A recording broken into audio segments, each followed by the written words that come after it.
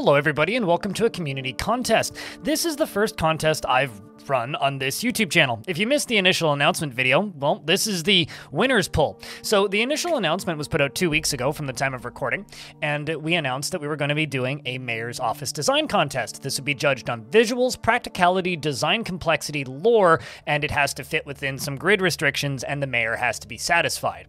I was able to get 8 submissions on my Discord server in the contests room, and we will be hosting more contests in the future. The top 2 will win some merchandise from my merch store, and also some community bragging rights. After this video is over, there will be a poll that goes live with links to community polls, where you can vote on your favorites. I'm not sure if I'll be able to do all 8 of them in a single poll, so if that's not the case, then I will be spacing it out over 2 polls, but we'll be doing a community vote as well. But all that being said, let's dive into the standings. So first off, we have 2 disqualifications, although I will show their forts regardless. The first one being Stone aka Seashore's Wall. Stone is a good friend of the channel and one of my Twitch moderators. Unfortunately, however, their submission has to be disqualified, due to it not fitting within the 15 by 15 grid limit. So this is per Z level, and the entire construction has to fit within the 15 by 15. While the individual rooms do fit, and if it was vertical, it would have been fine, unfortunately, I have to disqualify this one on principle. Apologies, Stone. The second one also unfortunately did not fit within the grid limit, and the mayor wasn't satisfied with their bedroom. So I also have to disqualify this one as well by Bonyich. However, I would like to shout out something. This one had a perfect 10 in the lore score. If you would like to see all the scoring that I did for these, there's a link to that down in the description of this video. But it got a perfect 10 on lore score because they wrote a like 3.5-page document about this fortress. I will of course link to that in the description of this as well. It's a wonderful little read, and I recommend that you check it out. Awesome submission regardless. It's just unfortunate that the mayor wasn't totally satisfied and the location didn't totally fit. In 6th place, we have Tellan Artho. Tellan Artho built a rather simple but effective mayor's office, the mayor being totally satisfied, including enough beds for all of the mayor's children, which is a detail I really like. Overall, I scored this one a 4 on visuals, a 8 on practicality due to the simple materials used, design and complexity due to it only using a single Z level and being rather simplistic in its shape, I'm giving it a 4, and for its lore, due to the nice little write-up on the Discord, it's going to get a 6. It does fit within the grid needs and everybody's satisfied, scoring a total of 21 points to land this fortress in 6th. Next up is Wholesome Shadows submission, and this one kind of perplexed me a little bit, as there is a incomplete wall construction in the bottom left. However, I do really like the design of this one. The minecarts are a nice addition, and the area for the mayor is quite compact and fits in quite well, and the design is rather unique. So for this one, I gave Wholesome Shadow a 6 on visuals, an 8 on practicality due to the easy access of the materials required for the build, a 6 on design complexity, and a 3 on lore due to the fact that they didn't write too much about this location. And it does fit within the grids and everybody is satisfied, so we're all good there. This fortress and submission scored a total of 23 points, landing it in 5th. Next up is one that I think is kind of interesting, but also just barely squeaked by for a couple of reasons. Firstly, I would just like to shout out Rock Jitsu's impeccable design, scoring a 9 on visuals. Due to the very expensive materials used and wide variety of metals, I've put the practicality at 5, as it's not a super practical thing to recreate. The design complexity got an 8, but unfortunately, the thing that really pushed this one out of the top 3 is there was almost no information written about it, so I'm giving it a 2 on lore, which is landing it in 4th with 24 points, just 1 point ahead of Wholesome Shadow in 5th. I do really like this build. I think it's really nice looking. The mayor's completely satisfied, it fits within the limits, and everything matches what it would need. It just needed a few lines of text written about this mayor. Tell me a little bit about them. Who are they? And why do they live in such a wonderfully well-appointed room? That was really the thing that broke it here. This one could have placed first, had there been some more writing about it. Since we're about to hit the top 3, I reached out to a friend of mine who's been working on a tool for Dwarf Fortress called Voxuristi.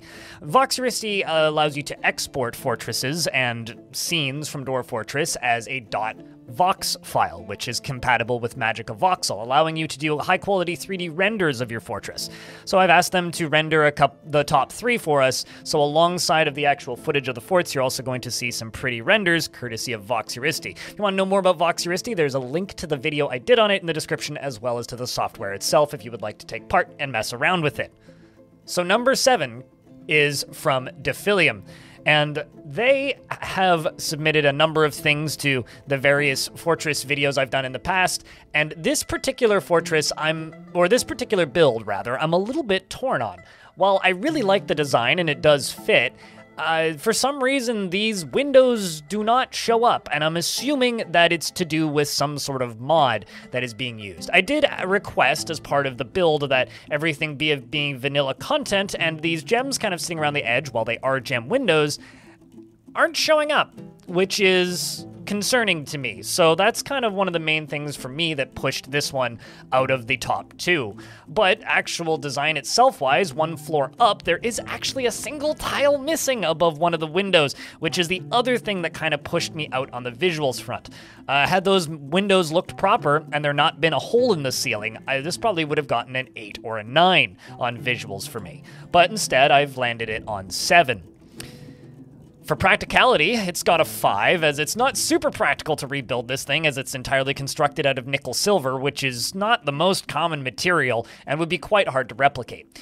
However, because it is super high up and in a really nice location, it does get a 5 in design complexity. The only reason I didn't score it higher is because it didn't utilize multiple Z levels. It's just a single Z level and there's a hole in the ceiling. The write-up about the fortress itself was quite nice, and so I'm giving it a 6 for lore. And it does fortunately fit within the grid, and the mayor is satisfied, meaning it is not disqualified. Scoring a total of 26 points to land of this fortress in number 3.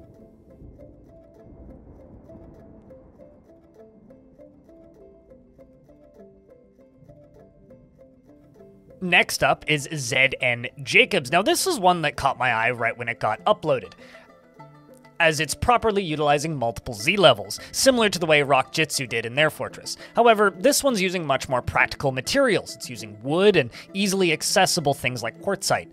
Looking around at the actual setup itself, the bedroom is nicely separated from the dining room and the office, and it also moves up onto a second layer where we have a loft setup showing off the main entrance as well as the side entrance for the upper floor. I really like this design, and I think that the layout is quite charming looking, and it's something that really kept me looking back at this one. I've given it a 7 for visuals, a score of 8 for practicality due to the ease of access of the materials used.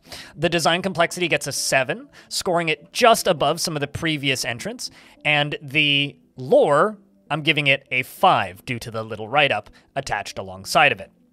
It does fit within all of the spacing requirements, just barely, but it does. And that lands it with 27 points in second place. So you'll be receiving a DM from me via Discord, ZN Jacobs, and I will be reaching out to you to confirm what mug you would like from the merch store as prizes.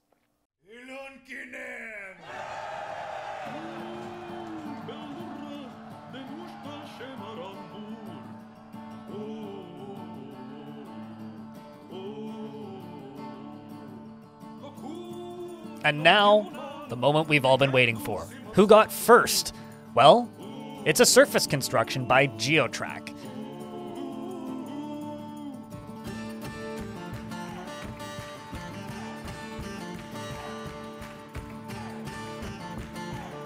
Visuals, I've given it an 8. Practicality, I've given it a 10. And design complexity, I've given it an 8. And lore, I've given it a 6. And it does, of course, fit within the required spacing, scoring a total of 32. The practicality score is so high because all of the materials are extremely readily available and available on almost any map. The visuals rank is because it's an above-ground construction with multiple Z-level usage. Design complexity is so high because, again, it is above ground and also utilizes the multiple Z-levels. The only thing that could have pushed it higher is if the corners were curved off or if there was a central pillar.